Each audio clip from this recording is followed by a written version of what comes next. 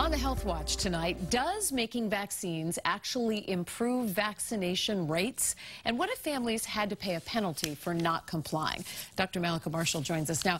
And a new study in pediatrics aims to answer those questions. Yes, so what they did was they looked at data from 29 European countries, and they found that those that legally mandated vaccinations, especially for measles and pertussis, which is also called whooping cough, that those countries had higher vaccination rates than countries that did not mandate them. And in countries with mandatory vaccinations that did not allow families to opt out for religious or other non-medical reasons, there were fewer measles cases.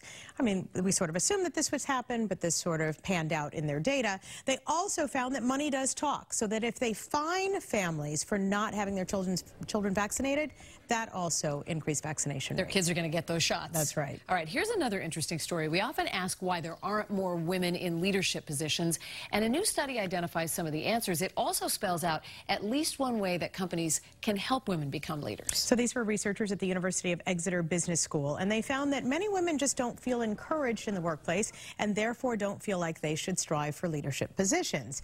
Women are also less likely than men to self-promote, sort of talk about what their strengths are. But the study found that if women's achievements are highlighted publicly in front of her colleagues so that they can see what a good job she's doing, she's more likely to step up and lead. They say this holds true for both men and women in mixed gender situations, that if you publicly acknowledge good work, that both male and female leaders will emerge. Critically important to give credit where it's due. That's right. Excellent. Doctor, thank you. You're welcome. David? And we should point out that both of you are fantastic. Ah. All right.